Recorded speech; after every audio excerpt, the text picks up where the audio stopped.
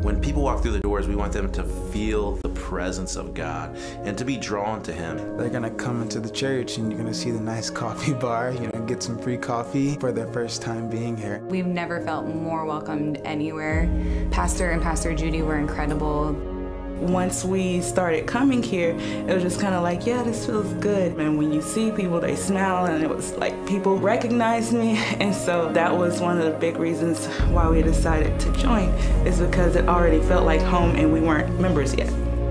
Through worship, we lift our eyes off of ourselves and we see God speaking, and then people getting healed, and miracles taking place in service. It feels like people are here for a reason. And there's even translation from English to Spanish. I love that our pastor teaches from the Bible. We're not just getting his opinion. Every service here, people want her to have surgery. She didn't want to have surgery, so I told her every time. At the beginning of the year, Evilea started experiencing a lot of ear pain, earaches, and it went on for about a month until I finally took her in. And when I took her in, they found a cyst in her ear canal. We found out, that she could lose her hearing if she didn't have the surgery, and I really didn't want her to have surgery. She didn't want to have surgery, so I told her at the beginning of the year to have surgery. She didn't want to have surgery, so I told her every time there was an altar call for healing, I was like, you need to go up front. I told her that she needs to be the one to ask for healing, because I wanted her to learn from this experience. So she went a couple of times, and then the last time she went, it was an Encounter Sunday, and Jim and Lana prayed for her, and some of her friends came around and prayed. 2 days later, she went to go see the specialist to get ready for surgery, and my husband is the one that took her, and he called me and he was like, they said they didn't find anything. And I was like, what do you mean they didn't find anything? And I was like, go back in there and ask them what we're supposed to do, because she has this growth in her ear. I was making sure that he explained everything right to the doctor. So he went back in, and they're like, there's nothing there. There's nothing we need to do unless she has pain, but she hasn't had pain, and there's been nothing there, so we haven't had to see a doctor since then. Thinking like one of those weird God things. I need to give my life to Christ every day. Give it to Christ. Give my goals. Make it Christ-like goals. Not living for myself. That's when I really said, you know what, God, here I am. You can have it. So I've been in the program 9 months.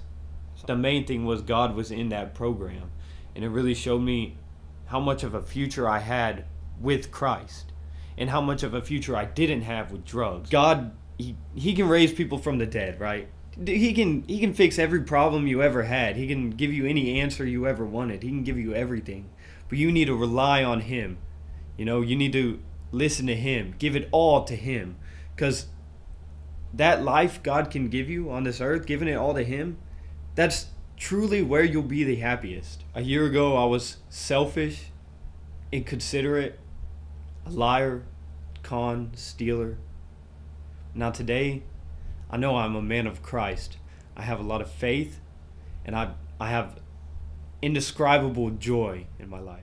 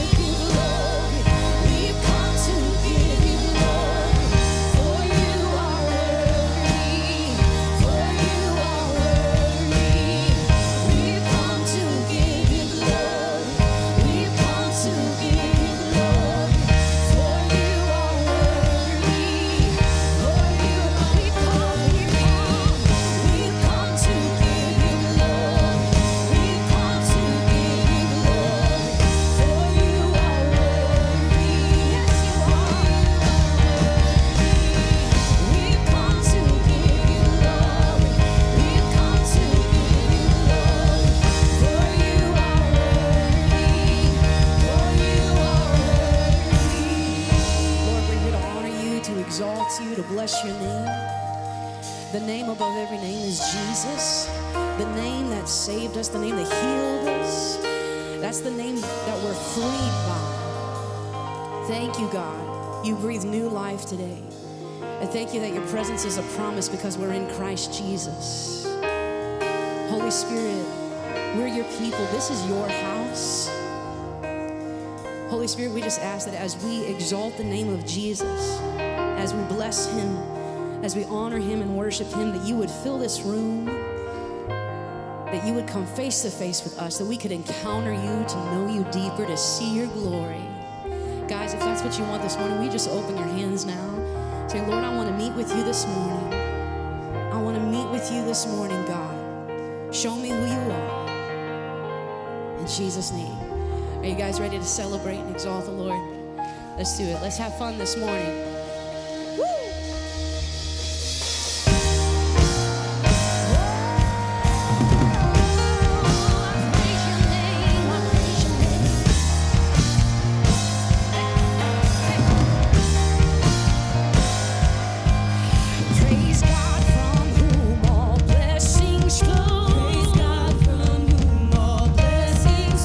Praise him, all creatures here below. Praise him, all creatures.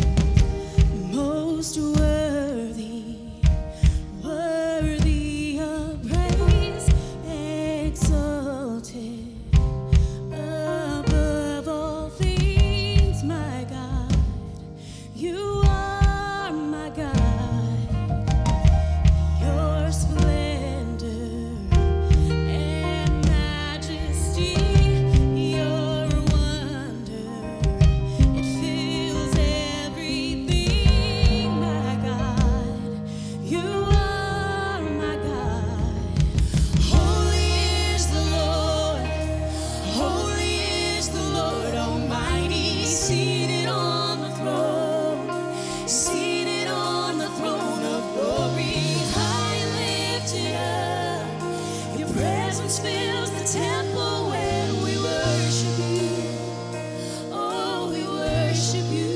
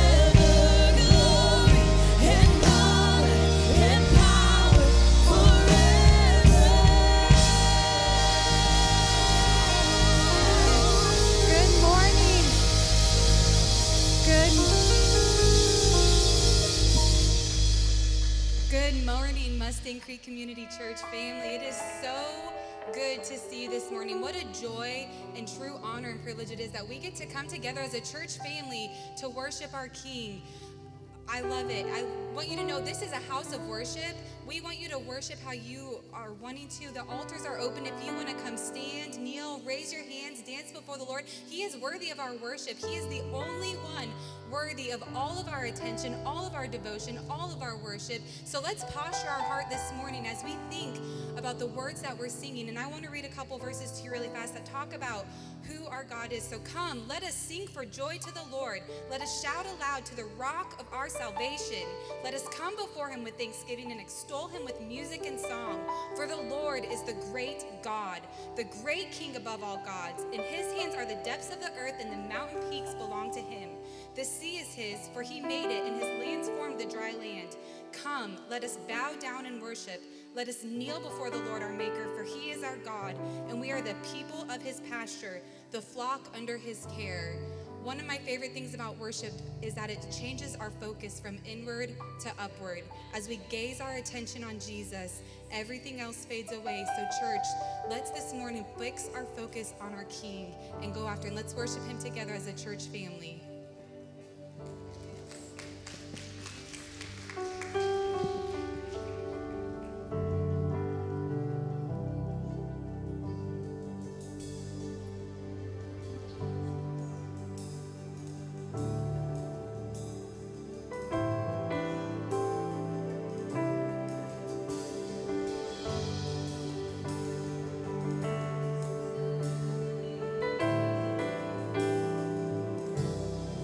We give you the highest praise. You deserve it all. You deserve it all. We give you the highest praise. You deserve it all. You deserve it all. We give you the highest praise. You deserve it all. You deserve it all. We give you the praise. You deserve it all. You deserve it all. We give you the highest praise. You deserve it all. You deserve it all. We give you the highest praise. You deserve it all. You deserve it all. We give you the highest praise. You deserve it all. You deserve it all. Lord, we give you the highest praise. For you deserve it all. You deserve it all.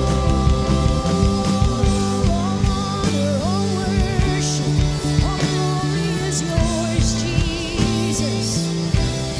Be exalted in this place. Be exalted in this place. You deserve it all.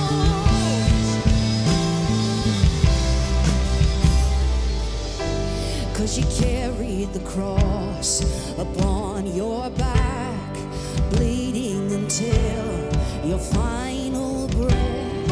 Tears of blood, a crown of thorns. You gave it all. Our sins you bore. Oh, oh, there is no greater love. Oh, oh, there is no greater love. Oh, the cross, what you've done, it was more than enough, more than enough. Oh, the cross, what you've done, oh, the power of your blood was more than enough. The sacrifice that changed history, the nails in your hands, the hands that saved me. The grave was sealed, but death lost its sting as the lion roared in victory.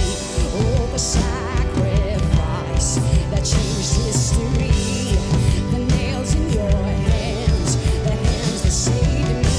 Oh, the grave was sealed, but death lost its sting as the lion roared in victory. Oh, the cross, what you've done,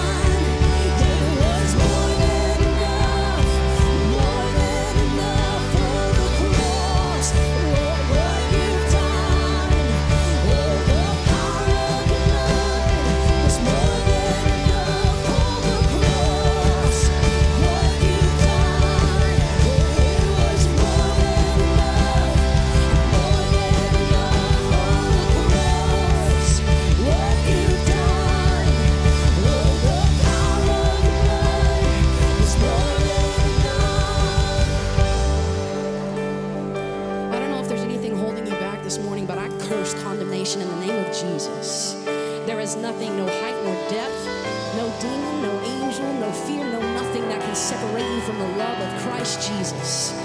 The blood was enough. It was enough. It hasn't lost its power. It's still enough. Anything you need this morning, anything you're in need of, the blood is enough. It's enough. Just rest in the gratitude of what He's done. It's finished, it's finished, it's finished. Lord, I thank you for breaking the bread of your body, for spilling the wine of your blood. Oh, I thank you, you've already taken care of it. Oh, I thank you for breaking the bread of your body, oh, for spilling the wine of your blood. Jesus, thank you. Oh, my heart will sing forever. Lord, I thank you for breaking the bread of your body, for spilling the wine of your blood. Yes, I thank you. Oh, my heart will sing forever. Thank you for breaking the bread of your body. You spilled the blood for spilling the wine of your blood. Yes, I thank you, and my heart will sing forever.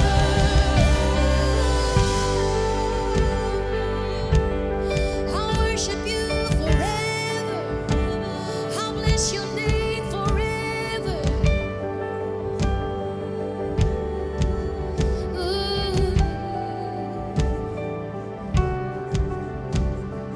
Our affection, our devotion poured out on the feet of Jesus. Our affection, our devotion poured out on the feet of Jesus. Our affection, our devotion poured out on the feet of Jesus. Our affection, our devotion poured out on the feet of Jesus.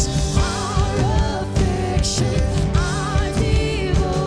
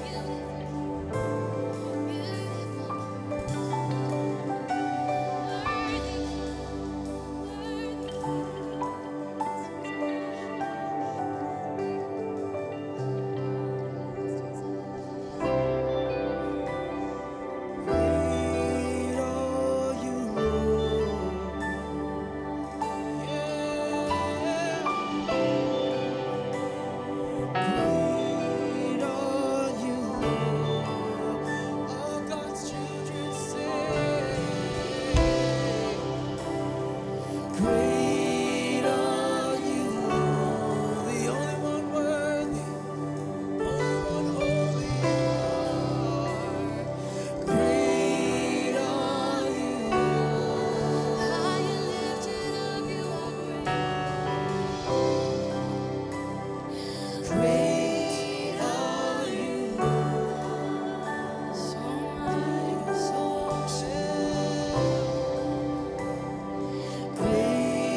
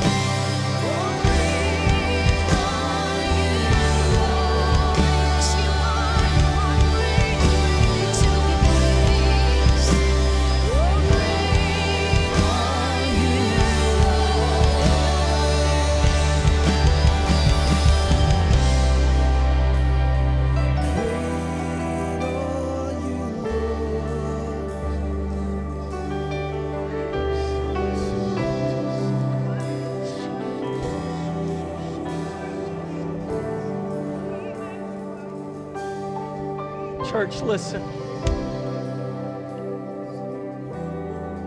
I'm glad you're here this morning. This is an amazing crowd. But I'm not trying to be seeker-friendly.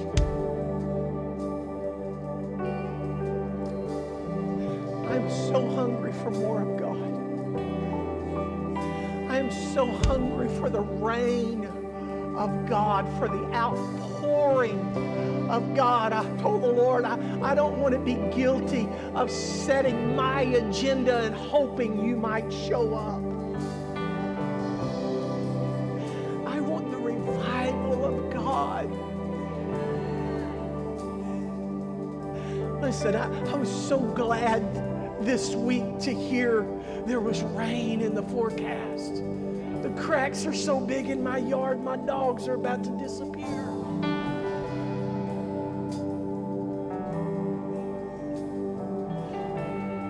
But the cracks in our soul are even bigger. The dry ground. And I don't know about you, but I long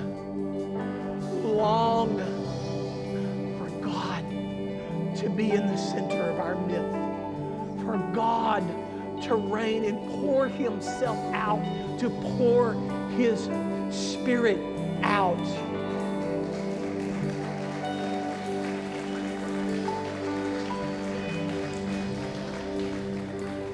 I want to ask if you're in this place and you would say, you know what, I'm hungry for the reign of God. I'm hungry for more of God. I'm hungry for a season change, a shift. I'm hungry for that fire of God, that revival of God in my soul. I'm going to ask you right now, we could just take some time, just set some time aside and get alone with God. I want you to get out of your seat. If you'd say, I'm hungry, I'm craving, I'm longing for the reign of God. I want to just challenge you right now. Get out of your seat. Come find a place. Come find a place to get alone with God. Listen, come on.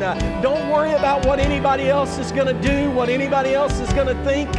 Don't worry about anything else. Just get out of your seat and come and let's cry out. Let's see what would happen. Come on, let's see what would happen if God would hear the cry of His people. Come on, let's see what will happen if God will hear the cry, the desire. God, more desire. God, more longing. God, more craving. God, we desire you. God, more rain. God, more of your power. God, more of your anointing. More of your Spirit. Pour out, God. Pour out, God. Come on, church. Come on, church. Come on, church. Cry out to Him today.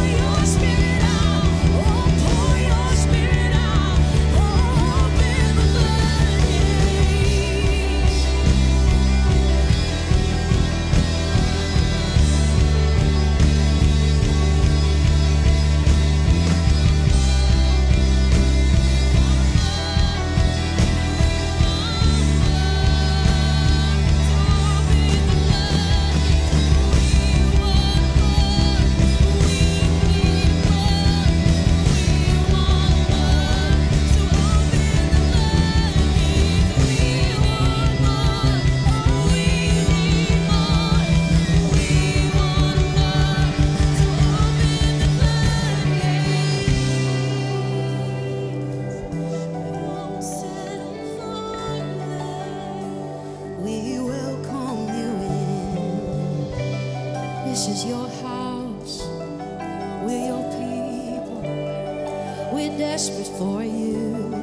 We're longing for you. We need your spirit. We need your presence. Nothing else satisfies,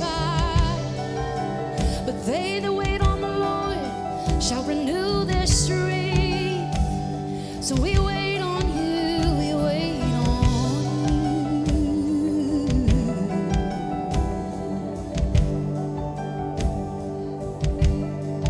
Oh Lord, burn like a fire, blow like the wind.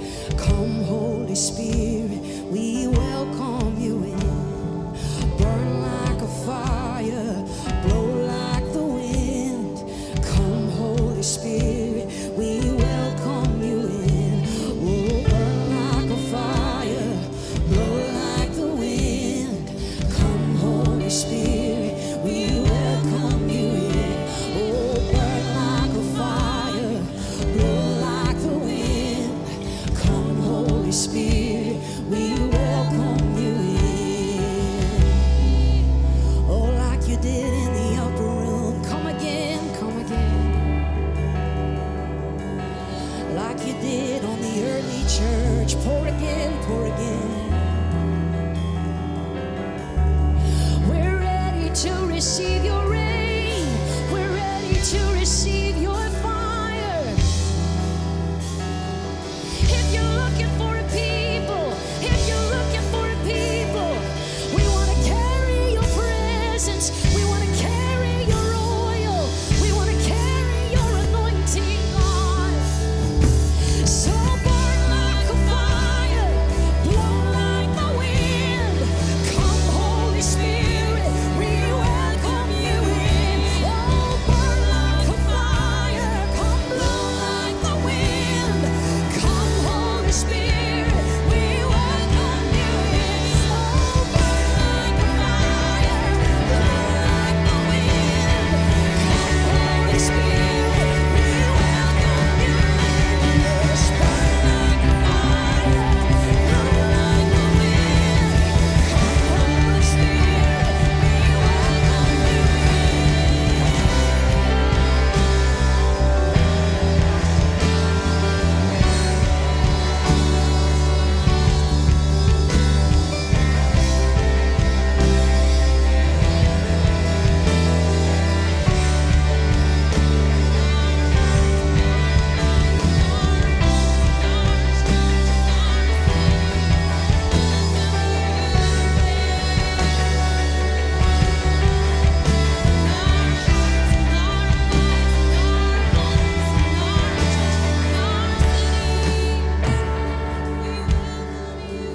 like a rushing wind. Jesus, breathe within.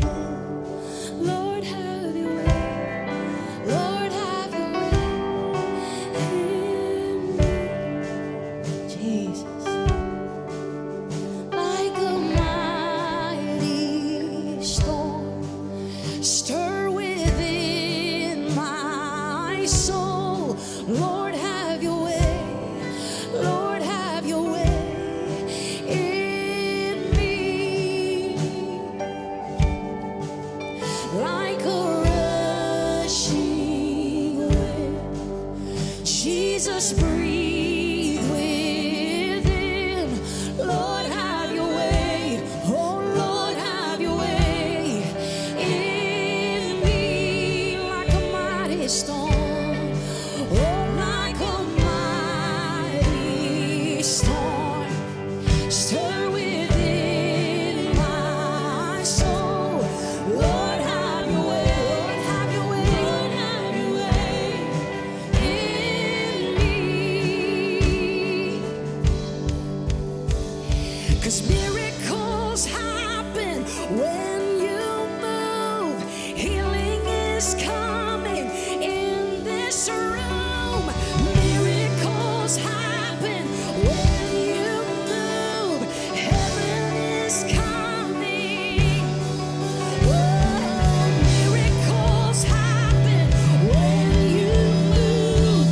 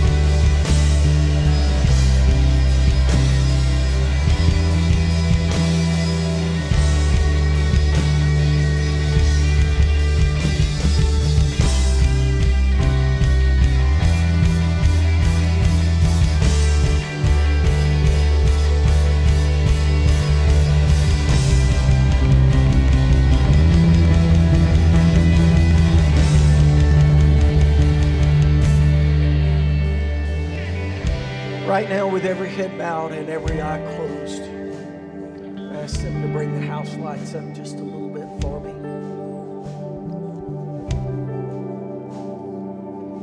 If you don't know Jesus this morning, there's that hunger and that craving that's awakened in your heart. This is your moment.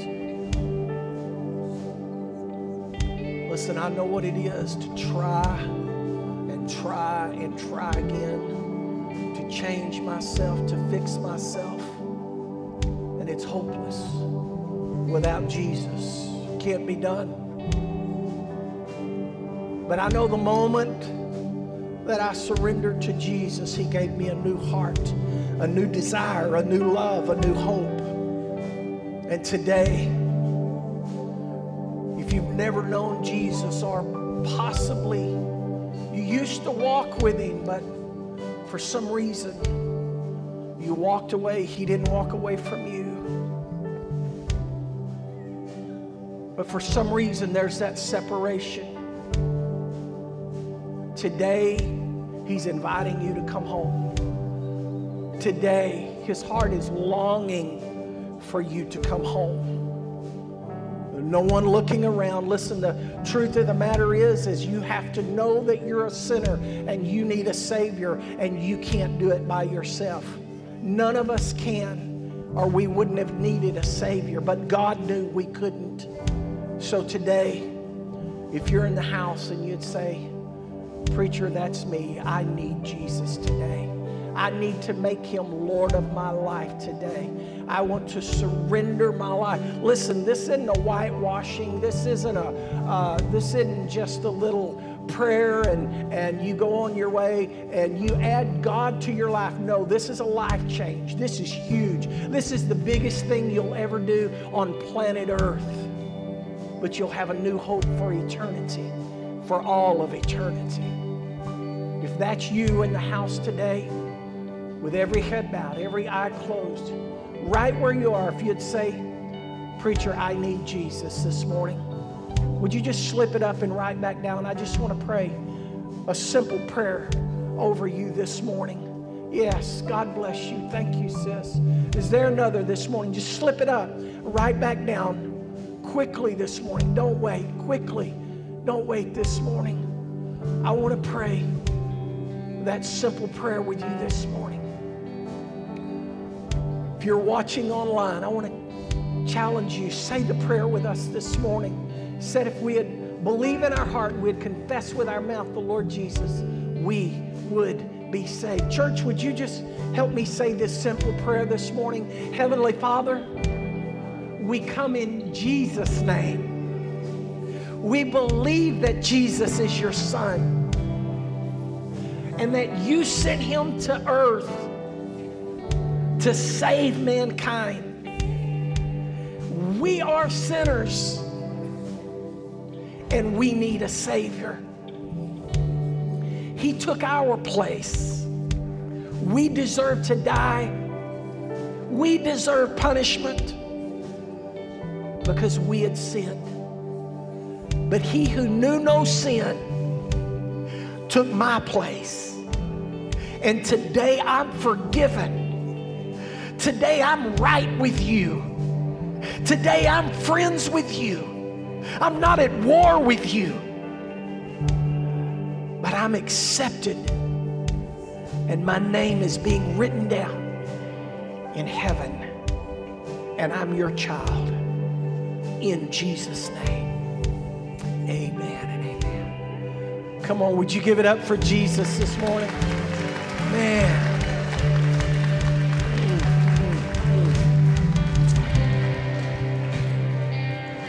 Man, you guys are so much fun to worship with. Good night. How I miss worshiping with y'all. Listen, we're gonna transition here this morning, and we're gonna do our give and greet. And listen, I've been praying over finances, and I believe God has given me a revelation that I don't know how long, how many months it's gonna take me to share this with you, but here's How many's heard of the widow and the mite? The widow's mite, right? And so what we find in Mark and in Luke is the story that Jesus is in the temple and he sits down opposing the offering box, the place where people would come and bring their gifts. And he's sitting there and he's watching, and the wealthy are coming and dropping in large amounts. And then a widow comes by and drops in 2 mites, which equals about a penny. And it gets Jesus' attention, and he goes, whoa, guys, come over here. Look at this. This widow, all of them gave out of their abundance. This widow gave out of her lack, all that she had to live on. There's so much in that passage of Scripture, so much, that I'm going to back all the way up, and I'm going to start with this. There was a treasury in the house of God. Come on. All the way back to the first thing that we see there. Why was there a treasury in the house of God? Malachi tells us, bring you all the tithe into the storehouse, that there might be meat in my house. God has always had a plan to partner with his people to perpetuate his kingdom. Oh, come on. That's just good stuff. God has always had a plan to perpetuate his kingdom, and his plan was to partner with us. Oh, it gets better, but I'm not going there this week. Why was and is there a treasury in the house of God? Watch, to take care of God's business. God's in the business of souls. The church ought to be in the business of souls and discipling and sending missionaries around the world and helping the needy. And that's God's business. And we need to be in God's business. Amen? If you ever wondered, why does the church talk about money? Well, you just heard it. Why is there a treasury in the house of God? Now listen, we're going to move into our give and greet time. There are 4 stations around the building that you can give live. There are lots of ways that you can give on the screen, Zelle, the church app, so many different ways. But right now, I want you to get up out of your seat, and I want you to go over and meet people that you go introduce yourself to someone that you don't know. Go.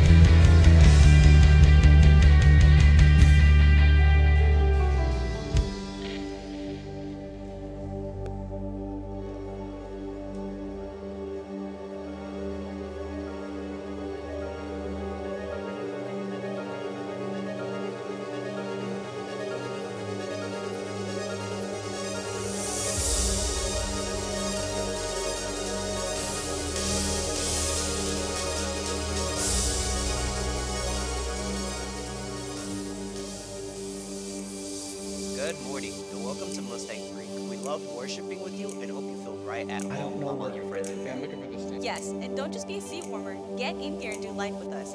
Here are a few ways to get connected. Encounter Sunday is a special service once a quarter where we turn aside from our normal routine to encounter God in a special way. Each Encounter Sunday will have just one 11 a.m. service so that the entire church body can press into the presence of God together. You won't want to miss this time of extended worship or the opportunity to build community at the all-church potluck following the service. Let's meet together for one service and encounter God. Are you new to the family? Or maybe today is your first time joining us? Then you're for sure to have questions and curiosities about what it means to be a part of the family here at Mustang Creek. Bring your entire family to Party with Pastors, a fun lunch for new guests to connect with our pastors and leaders. You'll hear a little about the history and vision of the church and what next steps you can take to get connected in communities.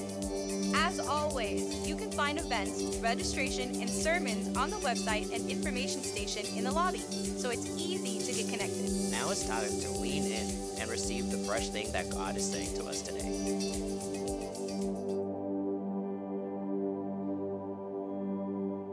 Don't know where all of you came from, but it sure is good to see you today. Wow! Look at this crowd, man! How awesome is that?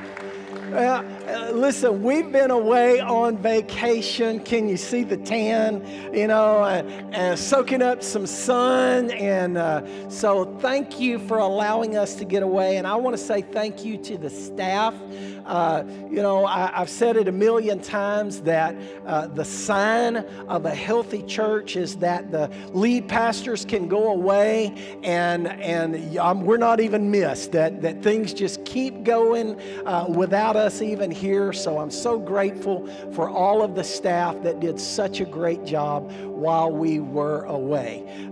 Listen, I do want to say that if this is your first time at Mustang Creek, would you take a moment and take the card out of the seat behind, in front of you, the pocket of the seat in front of you, and fill it out, or you can shoot the QR code and fill one out online. But if you will do that, we have a great gift for you as you leave the house this morning. And there's also a free trip to our coffee bar. Man, our coffee bar is killing it. And so if you would just take a moment and fill that out, we would love to have that. And if you're watching online for the first time, we are so glad that you are here with us, and we'd love to see you in person really, really soon. Well, listen. We have been talking. Pastor Judy started the conversation a few weeks ago, and today we're going to tag team. Is that all right? We're going to tag team preach today. And last time she preached, or every time she preaches, I have people come up to me and say, "Dude, you better watch out. She's going to take your job." Well, she is my sweetheart. She's my she's milking it for all it's worth. 42 years of marriage. I know we don't look that old, but she's my girlfriend. And I tell you, I love doing life with this lady. Listen, we've been having a conversation about small groups and the value of small groups. And before you turn us off today, I want you to really check your heart and say, God, if there's something to this, I want to hear it. If there's something to it, reveal it to me today. Would you stand with me real quick? We're going to read the word and honor the word, and then we'll pray and get started. Something amazing to me is that God knows us better than we know ourselves. And what we've been talking about is the importance and the value of living life in community. Our church is called Mustang Creek Community Church. We love to tell people that we do life together because that's what God advised us to do, especially as time is getting more difficult and days are getting harder. But something I want us to look at today is we're going to notice the setup here for the book of Acts chapter 2. Now, automatically, when I say Acts chapter 2, everyone thinks they know what we're going to talk about. You don't know, trust me. But what happened in the book of Acts chapter 2 is very well known. We know that the Holy Spirit began to fall on God's people, and things were amazing and shocking and really fast, that the People were talking in different languages, and other people were drawn trying to figure out what is going on there. And then Peter stands up in the midst of this big crowd, and he begins to tell them what's happening, that the whole story of Jesus and why Jesus came and what's happening. And then immediately after that, as soon as we see 3,000 people were added to the church. If today 3,000 people were added to our church, would you give them your seat? You see, what we have to do is begin to see that when we begin to act like the church in the Bible, we're going to see the results that the church in the Bible saw. Amen. If I say, okay, don't panic over 3,000, what about just 300? Would you stay after this service and help us set up for the next service? And would you serve that 300 people in the next service? Do you see God's plan is so perfect that he lays it out and gives us an example? And I'm going to be reading from the book of Acts, chapter 2, verse 42 through 47. And they devoted themselves to the apostles' teaching and the fellowship, to the breaking of bread and the prayers. Now, let's just real fast. Teaching and fellowship. Fellowship is in the Bible. It's okay for us to hang out. Teaching is valuable. We all need to be taught. Keep going. The next thing was the breaking of bread. How many of you can get into that? Bread is my favorite sin. Whew. I can break some bread now. I love some bread. She will not do a meal without bread, That's y'all. right. And you got to put some butter on it because that makes it even better. Jelly if you got it. I better stop talking. I'm getting hungry. And prayer. They prayed together. They ate together. They hung out together. They taught each other. Keep going. And awe came upon every soul. Have you ever had awe just come upon your soul where you're just like, wow? And many wonders and signs were being done through the apostles, and all who believed were together and had all things in common. And they were selling their possessions and belongings and distributing the proceeds to all as any had need. I told the first service, that sounds like a good garage sale to me. And day by day, attending the temple together, they went to church together. Together they broke bread in their homes and received food, and with glad and generous hearts they praised God, and having favor with all the people. And the Lord added to their number day by day those who were being saved. Can we pray real quick? Amen. Father, I thank you right now that we have the opportunity to stand here together as a community together and look into your word as it applies to us. I'm just asking you that every heart would receive truth deep inside us, so deep that it transforms our thinking about your plan for your church, God.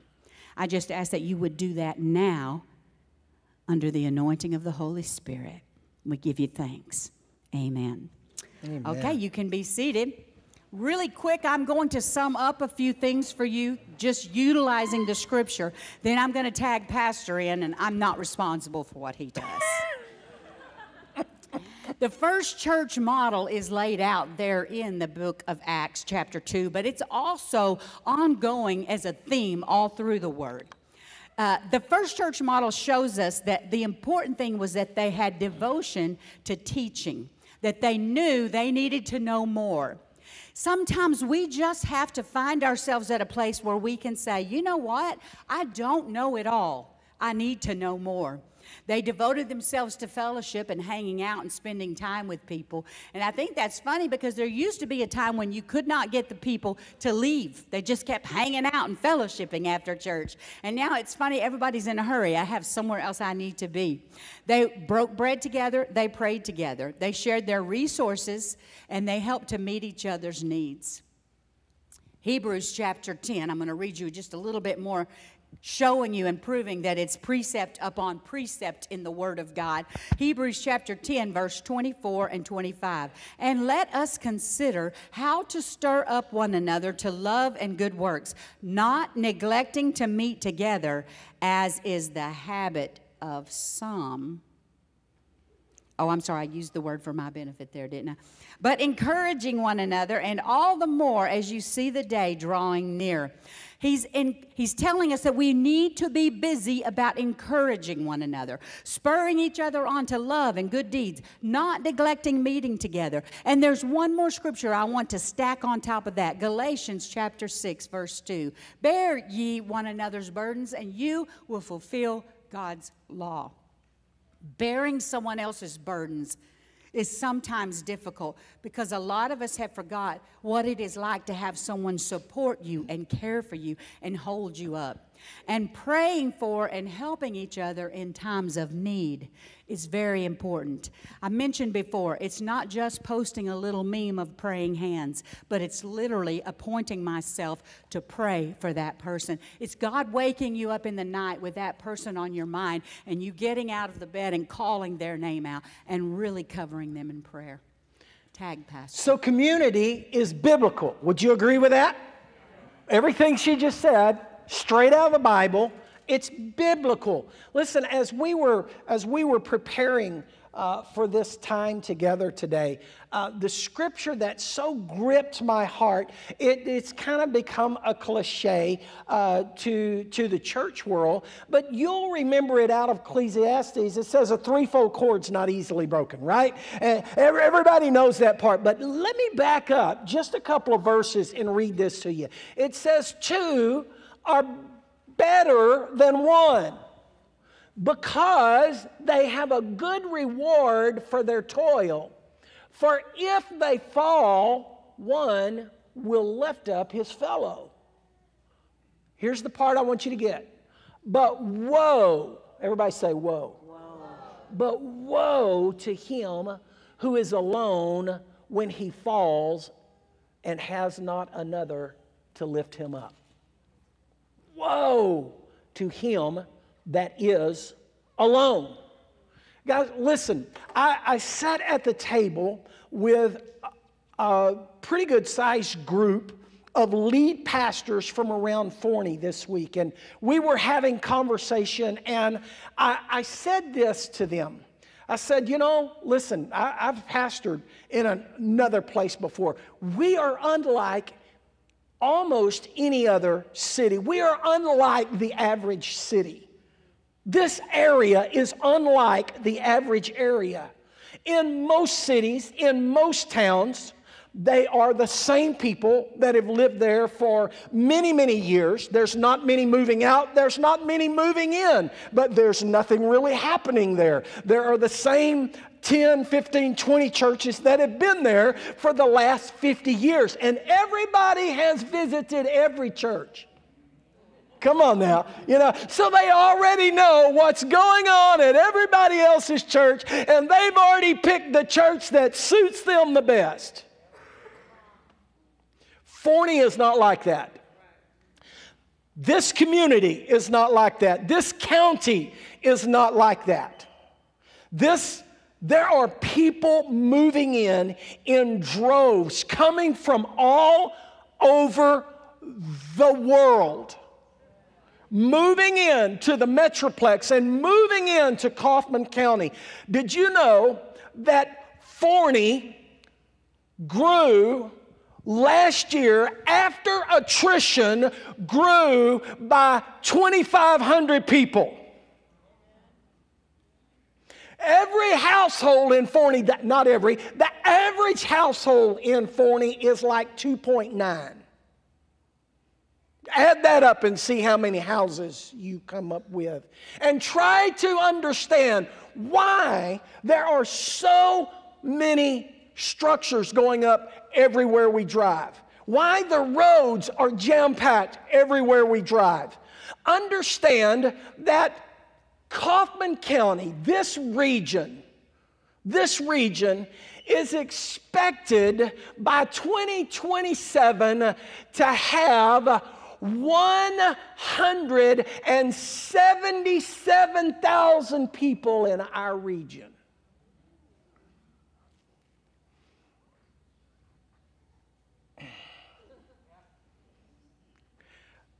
In Forney ISD, I sat across the table from Dr. Terry this week. In Forney ISD in 2019 had 11,000 students in our schools.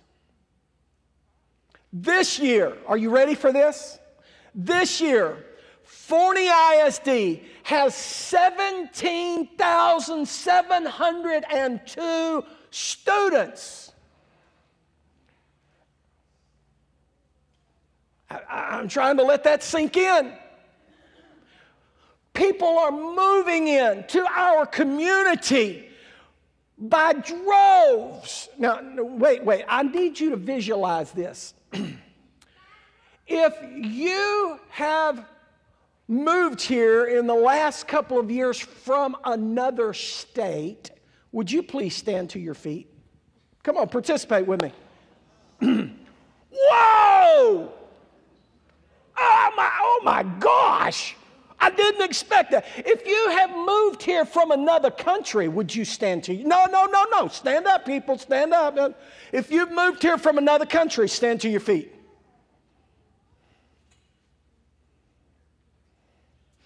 If you have no blood family within a 20-mile radius, stand to your feet.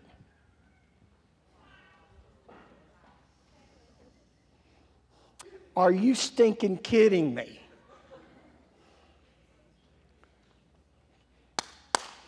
People are moving here every day.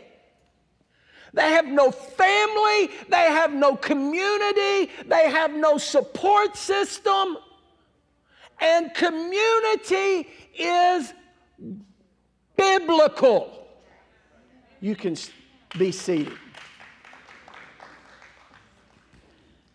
But woe is to him that is alone. And the church, listen, we're all kinfolk and we're not from Arkansas. We have one Father. That means we all kin. One body, one family, one God and Father, right? One Lord. That means we've got one boss. One faith. We all are striving in the same direction. The church should be the place that we find community and that they find community. A lot of things happen in community. Something that I find interesting is that we miss out on a lot of opportunities if we're not fully aware of what is available to us. Pastor, would you hand me my toys over there so I can use them as an example? I'll be careful with them. Something that I've learned is that if I am in community with other people, I have to be willing to give them permission to sharpen me. Now, there's a portion of Scripture everyone's familiar with, Proverbs 27:17. Iron sharpens iron, and one man sharpens another. But early this morning, I got up, and I went into the kitchen, and for some reason, the Lord just made this so clear to me, I had to pull it out and share it with you. Now, go ahead and hand me this safe piece of example. I don't know if you can see this, but this is a knife. I'm not going to use it on anyone or hurt anyone, but I want to show you the picture of what sharpening looks like. For many years, and I'm not making this up, many years, I did not realize how important it is to sharpen your knife. Especially if you're going to be like slicing things up and cooking, because a sharp knife that won't slice through a tomato is what I grew up with. This knife would probably do that for me, but what I have to realize is that I have to sharpen it. Now hold the mic for me. Yes, thank you. I promise not to cut you. If I take this knife and I want to sharpen it, I have this little, what do you call that gadget? Whetstone. Whetstone in my kitchen drawer. I pull it out and I can sharpen my knife. But I couldn't find that once, so I had to grab another knife. And I took the other knife and I did this, and I sharpened them together.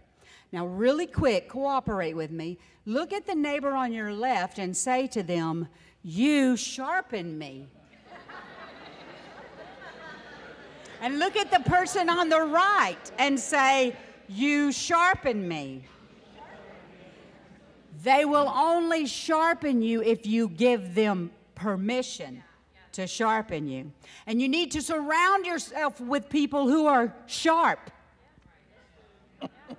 so they can sharpen you. So if I challenge you and say, of the closest 5 people around you, are you being sharpened? Is there anyone in your inner circle who is willing to tell you you're wrong? Is there anyone who is willing to say, "I'm concerned, I'm sensing something in your spirit. I'm concerned about that attitude." Or you're at the store, "You're spending way too much money right now." There's a reason I choose to shop alone.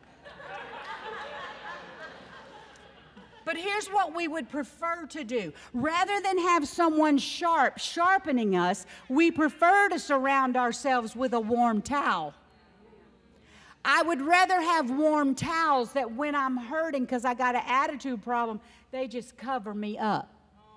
They just tell me, "It's okay, you deserve to be upset. You deserve that attitude."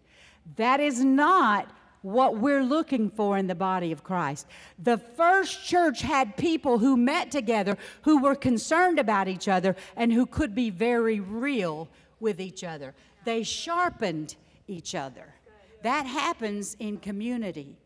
It's interesting to me, though, the challenge that we have is that we sharpen each other in every way, in our relationships. I need someone around me who's been a really good wife so they can sharpen my wife's skills. I'm not going to go to someone who can't cook and ask them to teach me to cook. I'm not going to a poor person and ask them to show me how to be profitable. I want to surround myself with people who can sharpen me. I want to grow in my faith and my knowledge of God. So I want to surround myself with people who are full of faith and the knowledge of God. Pastor. Amen. So today, to reiterate, we're talking about the value of community. We're talking about the biblical need for community. I want you to understand, you're going to hear this from me over and over again. If you know me very well, you've already heard it from me. I don't want to be another church that does small groups. Let that sink in. I want to be a church of small groups. Let me say that again. I don't want to be a church that does small groups. I want to be a church of small groups. There's a difference in those two things. Listen, I want to be found, you've heard me say this a million times if you know me very well, I want to be found doing what matters to God. When He gets back, I don't want to be the church that's coddling the saints, pacifying and building consumer saints.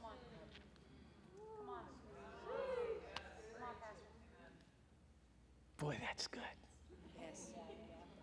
I don't want to be the guy that is coddling the saints and building consumer saints.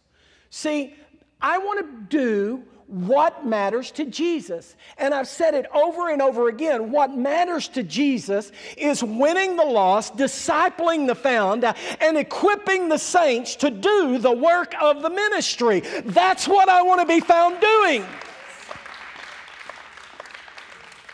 And the fact of the matter is that the church has trended down, that the percentage of people that attends church today and used to attend church is 50% less than it was 20 years ago. Come on.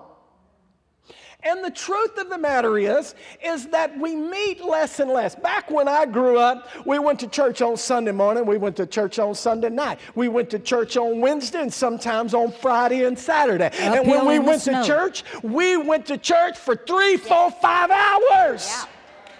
Yep.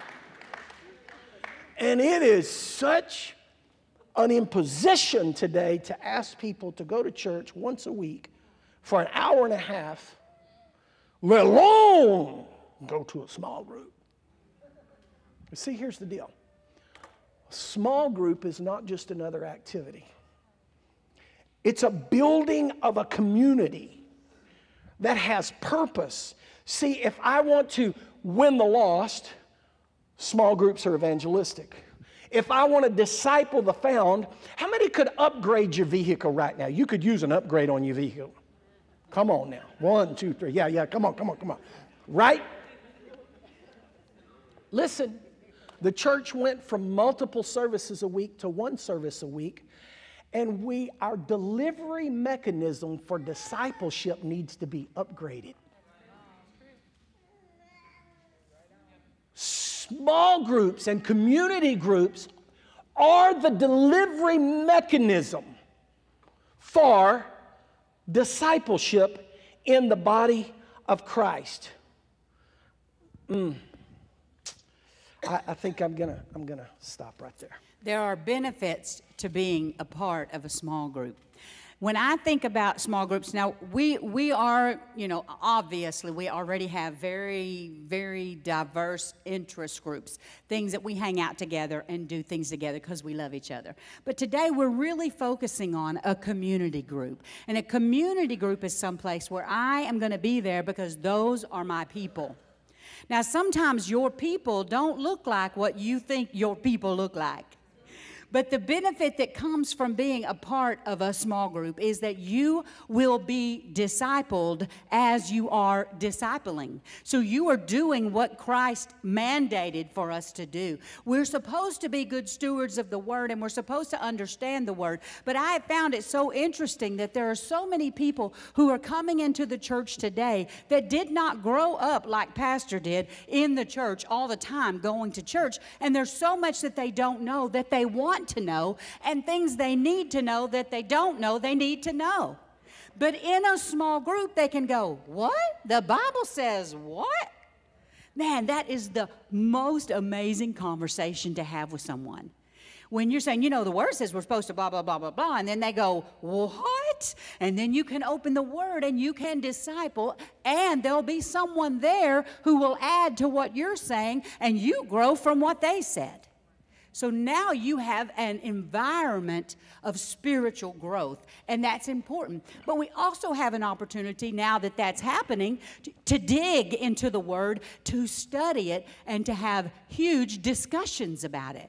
Now, Pastor, when we first got married, I had a real problem because I would walk in and see him at the dinner table with his mom. And she'd have her Bible open, and he would have his Bible open. And I couldn't figure out what was happening right there because they looked like they were arguing. Because they both believed they both were right. And you know what? They were both right. But it was so brilliant to me to see them actually iron sharpening iron. Because discussing the Word brings understanding. Pastor. I love that word, discussion. I don't know about if there are other people in the building that are like me, but I process things sometimes when they're coming out of my mouth. Yes. Sometimes he should bring them back in his mouth. But I've even had Pastor Judy look at me and say, sometimes I just need to talk. I don't need an answer. I just need to talk because I'm processing while I talk.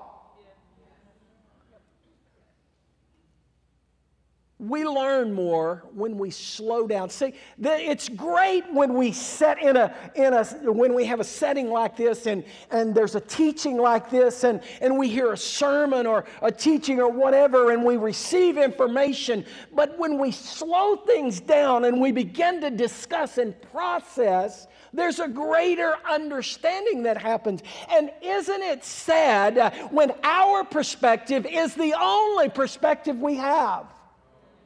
Ooh, you can say that again. Mm. It's dangerous, too, because it could be the wrong perspective. Amen. You know the reason we like to preach together? Because you get a man's perspective and a woman's perspective. Come on. And there's something about setting down and slowing down and being able to have conversation with other people around you about the Word of God and build community. Now, one of the words that comes up when we talk about it is accountability. See, it's one thing for us all to attend church together and go, "Yeehaw, Pastor, that's wonderful, love that, and deuces, see you next week." Come on, isn't that what we've done in this culture today? I like what you're saying.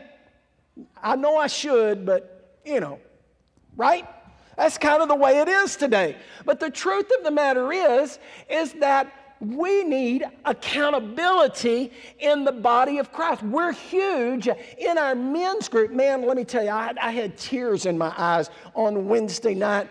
We have table talk discussion in our men's group, and there are 3 men's classes happening right there in that little bitty 3 classrooms there. We've even made our foyer a classroom, and so while they were having table talk, I'm walking around to each classroom looking in, and I'm seeing in this one classroom there's 3 young men less than 21 years old in a men's class.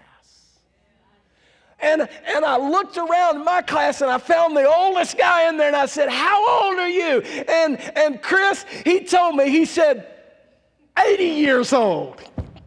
Come on. Are y'all hearing what I'm saying? From 20 to 80 years old, iron sharpening iron. Yes. Wow. Yes. But accountability requires that I give somebody permission, come on, to speak into my life. I have to give them permission. And watch. There has to be a space that we can spend enough time together to build trust. Because if I don't trust you, I ain't giving you permission, baby. You hearing what I'm saying? If I don't trust, because see, here's what Proverbs says. Proverbs says, faithful are the wounds of a friend. Community means something. And then the scripture says this, and I'm gonna get in trouble. I don't care. Accountability and encouragement. The Bible in our text said that we are not to forsake the assembling of ourselves together. That we are to provoke one another unto good. We're to encourage one another into that perfection, into that iron sharpening iron. We're to be challenging one another unto good works. And the truth of the matter is he goes on to say, and much more so as you see the day approaching. You know, COVID taught us a lot of lessons. COVID taught us that the government has the power to take away our right to assembly. Did you know that all around the world there are underground churches? Because it is not legal to meet. Y'all are thinking, oh, Dad, we live in America. We was born in America. That ain't coming to you. You are crazy if you think that way. The spirit of Antichrist is already here. And listen, has anybody ever seen the fish, the little Christian fish? You probably need to remove it from your car if you have a problem with road rage. I'm working on mine. I'm working on my road rage. But listen, do you know where the fish came from? In the early church, the first 3 generations of persecution in the church, if you were talking to someone and you were a Christian, you'd just reach down with your foot and you'd just kind of draw a little circle like that, a little half circle. If they were a Christian and they were standing opposing you, they would reach with their foot and they would draw the other half of the fish. That would let you know. That would let you know that they're a believer. Because there was danger of them being persecuted and beheaded for the cause of Christ and for their faith. Listen, guys, there are underground churches happening all around the world. Do you know what they are? Small groups. It's true. Right? We need to learn this American way of doing church. We can do better. We can upgrade the vehicle. I'm going to quit. Go ahead. Some things that are really interesting that can happen in a small group. One that I really want to focus on is authenticity. You actually are given the freedom to just be who you are. It's so funny to me. I lead a group of pastors' wives, and we have a small group, and we meet, and we, iron sharpening iron, have conversations. Now, our first couple of meetings, it was really more surface-level conversation of, you know, we don't discuss the church or the size of the church or anything like that, but just kind of what we're dealing with or what's happening. Yeah, my kids just pray, you know, they find a husband, and pray, you know, not just me, but just everything, all right? I don't want to get in trouble. But one of the things I noticed was about the 3rd or 4th time that we met, authenticity began to happen. And we began to hear more often than not, can I be honest? Let me be real. Because I'm not always honest and real until, like Pastor said, I trust you. And I don't trust you unless I have spent time with you. Not when you're on good behavior in a huge crowd, but when you're just being authentic to who you are in a small group. I give you permission to just be real. And you would be shocked at some of the things that we're comfortable saying. But we also have the ability to turn around and say, I love you enough to tell you that's probably not a good attitude. Can we pray with you about that? That kind of authenticity and real things, that happens in a group. Pastor mentioned a moment ago that the wounds of a friend are sweet. They're good for us. I have a few friends who can wound me enough that I change. A few. There are a few people in my life that can look into my eyes and say, Judy, you really need to work on that. I don't think that's very beautiful or something that you should be known for. You need to work on that. I have people close to me that can say that, and though it hurts my heart that I've disappointed them, I want to change. But that didn't happen by me waving at them across the church on Sunday. That happened by me spending quality time just being real.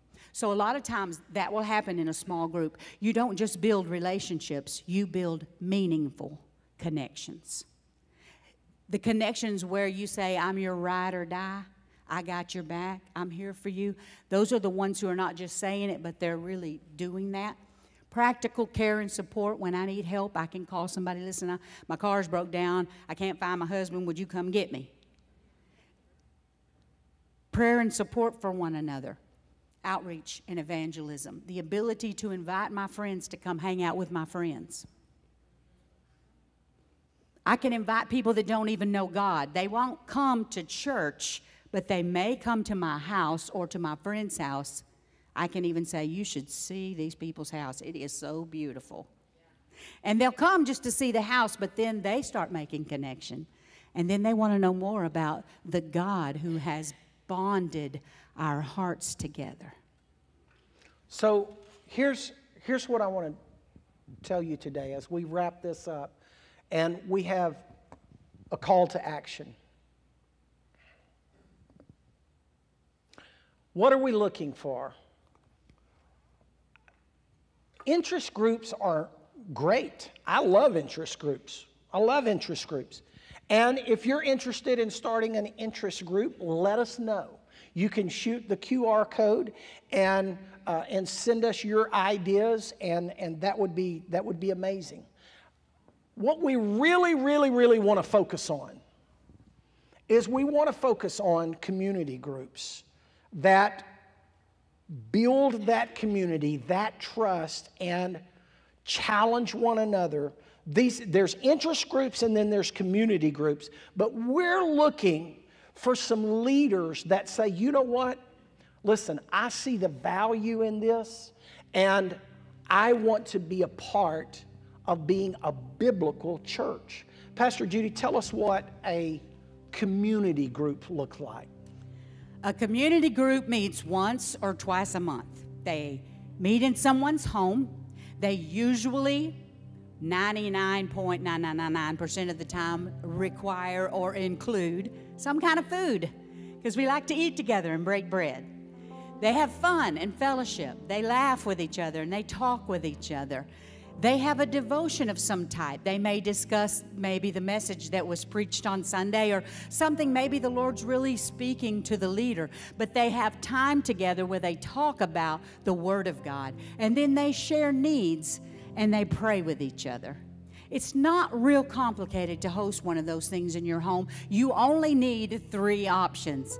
A lot of times we say, well, I want to be involved, but I don't have a very nice house, so I don't want to invite someone to my house. It's okay. If you would like to be a leader, all we ask is that you go through training with us and you're ready to actually take on the leadership role of caring and overseeing a few groups of people.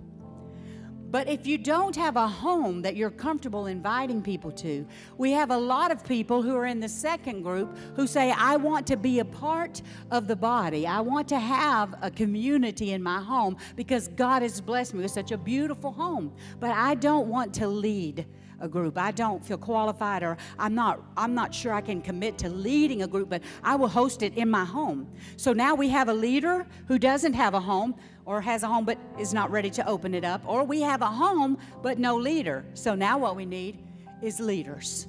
We need someone who says, I'll use my home and I'll lead, or someone who says, I'll lead in someone else's home, or someone who says, I'm not committing to leading, but I'm opening my home. Because what happens there is we can find opportunity to connect people in homes all over our county that's growing so fast, and we can assure that they have a really nice place to meet and eat and share and grow and sharpen each other. They're going to put this screen, the square, the little QR code. Shoot that and let us know of one of those 3, which would you be interested in participating in? Because we're looking for people who want to be a part of what God is doing right here at Mustang Creek Community Church. How many would say, you know what, Pastor, over the past year or two, I've had some of the biggest challenges of my life, or I've been through some of the darkest times of my life. I mean, to just be honest and say, look at that, look, oh my gosh. Wouldn't it have been great if you would have had a tight-knit family community to go through that season with and be real with? Listen, if you're single, you don't have to be alone. Maybe you just got married and everything's changed. You don't have to be alone. Maybe you just moved here. You don't have to be alone. Maybe you don't have blood family that lives in the immediate area. You don't have to be alone. Maybe you're recently widowed. You don't have to be alone. Two things. One, you may be sitting there and you may be going, oh, I got all that stuff. I got community, I got family, I got friends, Then it is incumbent upon us, to whom has much, he requires much in return. Right? The other thing is, as Pastor Judy said a few weeks ago, if you are in need of that, sow what you have need of and watch what God does.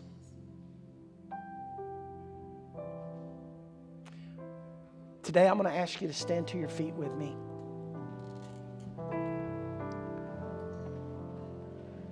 Some of you are in a lonely place. And today, I'm just going to pray over you. Some of you are in a great place. I'm going to pray over you too. I'm going to pray that God awakens an understanding and a desire to help others. Father, today, those that are lonely, those that have felt like they're all alone, they're doing life alone, Lord, surround them right now. Heal their hearts right now. God, bring connection and community right now. Father, bring that family of Christ, that body of Christ together. Father, for those of us that have, let something awaken in our heart, that we realize what we've been blessed with. And Lord, we surrender that to you. God, I'm asking you today that you would help us to be a church of small groups, not a church that does small groups. A church that does life together, not just a church that talks about doing life together. I thank you for it today, God. Thank you for it, Father, in Jesus' name. Now, church, today, as Pastor Brian is coming, I'm challenging you today. If the Lord is pricking your heart and you want to be a leader or host, I'm asking you to shoot that QR code before you walk out of this building and fill out just 4 or 5 questions. Answer 4 or 5 questions before you leave this building today. By faith, I'm speaking this by faith. By faith, we'd like to, by October, the first week of October, begin some new small groups. We'll do some training. We'll build a team. But I'm asking you, hear the voice of the Lord.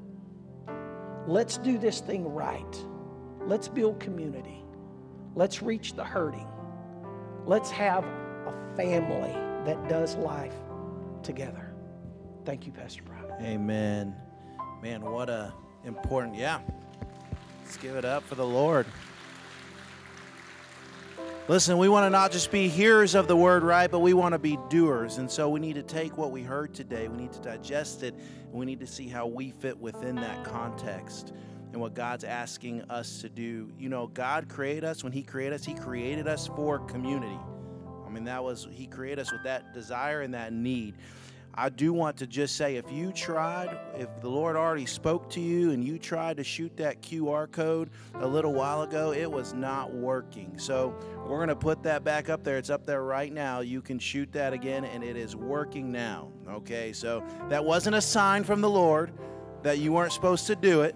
Okay, that just meant he was testing you to see if you were really committed.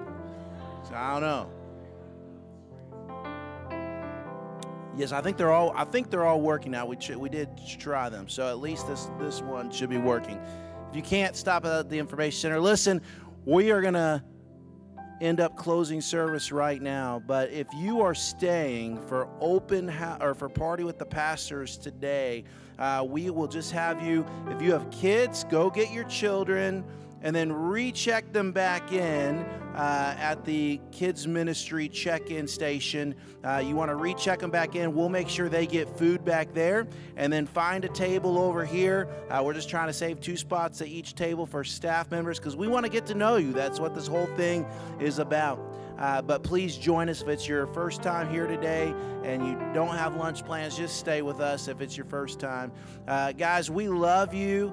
We enjoy doing live with you, and we look forward to what God is going to do in this house with the community groups. Guys, God bless you.